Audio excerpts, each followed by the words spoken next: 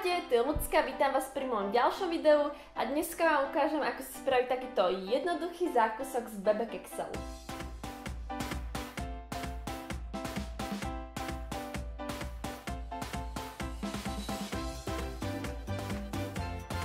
Na jeho prípravu budeme potrebovať BEBE keksíky,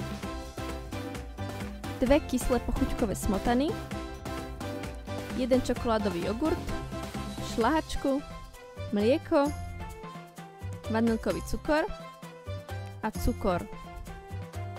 Pripravíme si misku a vylejeme do nej 2 smotany.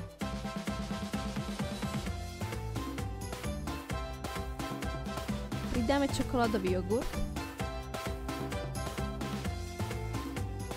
1 vanilkový cukor,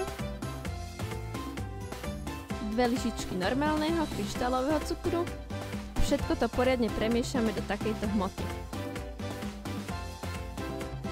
Teraz si zoberieme nejakú nádobu a poukladáme BEBE keksíky. Vylejeme pripravenú zmes, poriadne ju rozotrieme .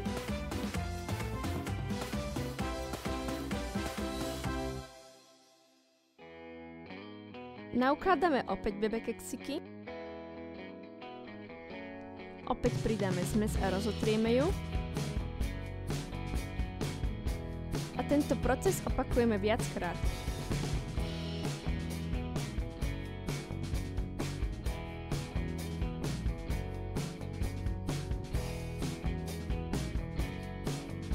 Teraz si ideme pripraviť šľahačku. Do odmerky si nálejme 150 ml mlieka a zmiešame ju spolu so šľahačkou. Mixerom rozmixujeme. Teraz šľahačku vylejeme na povrch koláča, rozotrieme a dáme do chladničky na 24 hodín. Po 24 hodinách koláč nakrájame a porciujeme na tanieri. No takže ako už máme vo zvyku, tak som si zavolala sem môjho ochutnávača, ktorý ochutná tento zákusok. What's up? No, dobre. Dobre, chuť. Díky. Je to super. Chutí ti to? Vieš variť? Či piec? Vlastne to som ju nepiekla. To bolo v chladničke. Vieš miešať? Dobre to je. Takže chutí ti to? S hodnotou, že 5 hviezdičiek je maximum a 1 je najmenej. Vieš, hviezdičky daj k tomu. 4. 4 hviezdičky? 4. Dobre, super. 4 zo 6.